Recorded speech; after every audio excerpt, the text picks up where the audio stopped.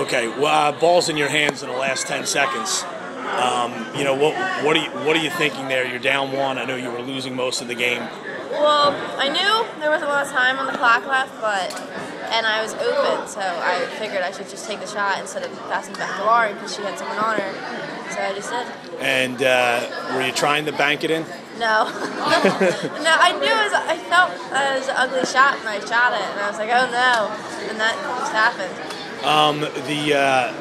What's it like to win a game like that when you're losing the whole way and then, you come back and win it at the end, especially against I know you don't get to play them much, Wildwood. They're, yeah. I guess, still a local team and a rival. Yeah,